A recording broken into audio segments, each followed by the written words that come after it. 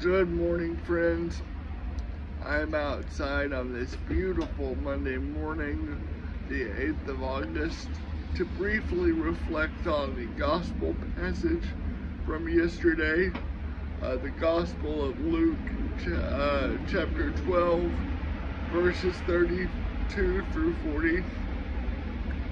And I love that this passage opens with, "Don't be afraid, little flock," in the translation that I read this morning, because I think right now there's a lot for us to be afraid of.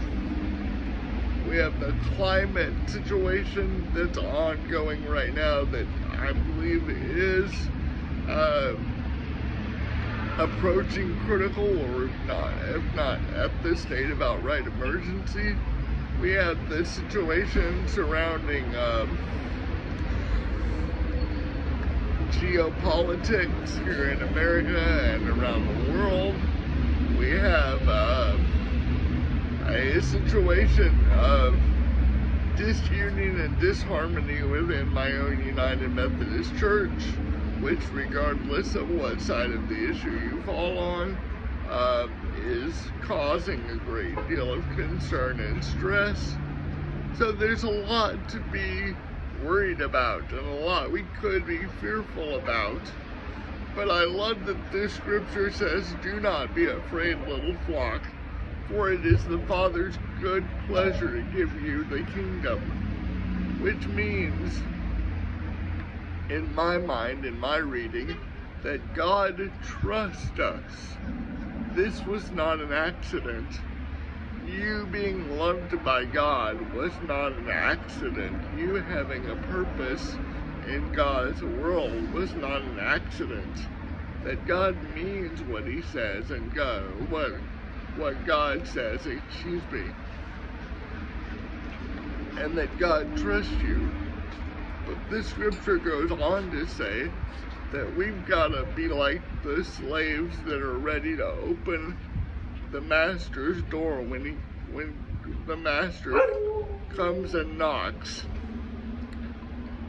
Which means that we have to be attentive to the world we have been asked to care for. We as Christians must care with love and compassion for our fellow man. We must pay attention to the environment, because God is going to call us to account for the way we operate in the world and the way we steward the resources we've been given, be they social, be they environmental, be whatever they may consist of. We have to steward them with justice, compassion, and love in order to be ready for when God comes and calls us to account. Because this scripture also says, wherever your treasure is, there your heart will be as well. So I am asking you, where is your heart this Monday morning?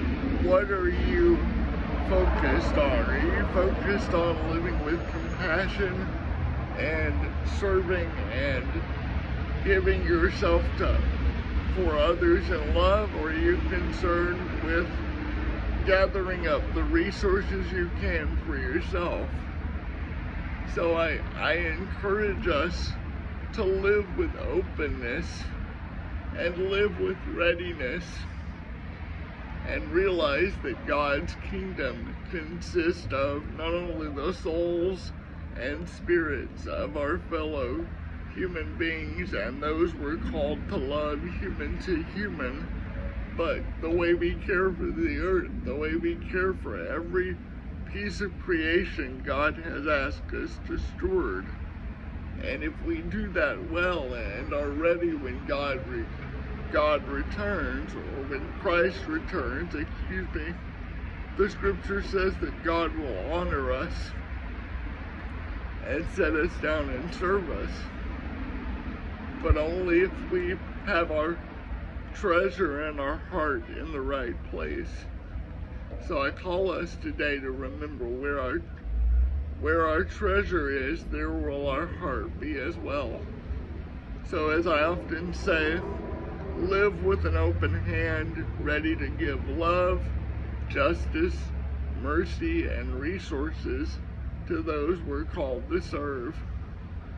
And that makes us servants and slaves of Christ who are ready for his return. Thank you, friends. Lots of love. We'll talk to you later. Bye-bye.